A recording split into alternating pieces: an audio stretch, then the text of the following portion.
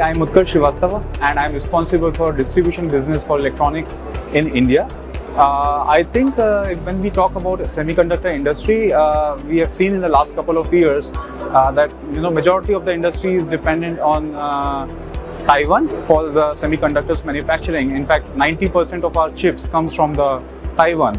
After looking at the shortages what we had in the last couple of years, it is extremely important that we develop our own ecosystem which can help us to be more self-reliant, and we can actually grow in this industry. So I've been with industry from last 15 years, and especially if I talk about the last 5 years, we have taken a huge leap in terms of technology.